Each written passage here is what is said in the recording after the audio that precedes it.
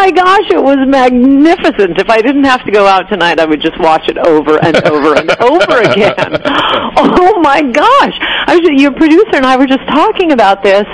Lauren, he ought to get rid of this press secretary. I mean, Sean Spicer, great guy, fabulous. But I wish he'd just do it himself once a week. I was in heaven watching this. If I were Secretary of the Interior, I'd get going on Mount Rushmore. He's magnificent. Yeah.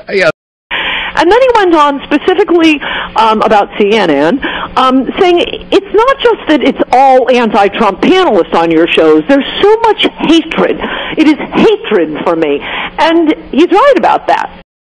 The idea that a court could rule this way, it is as if you have, the New York Times editors who have gone mad, salon editors, running the court system now. That was what the problem was. There's no problem with the rollout.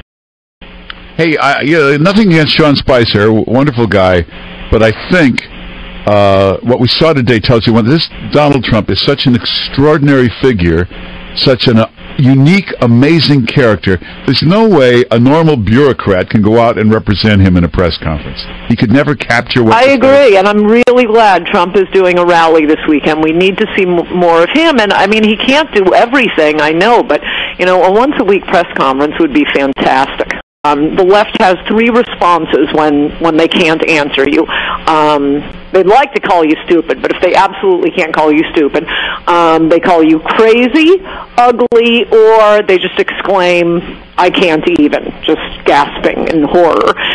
And what's the other one? A racist is what a liberal calls you when they're losing the argument. Right, that's Peter Brimelo's line. Absolutely right. The new modern definition of a racist is a conservative winning an argument with a liberal.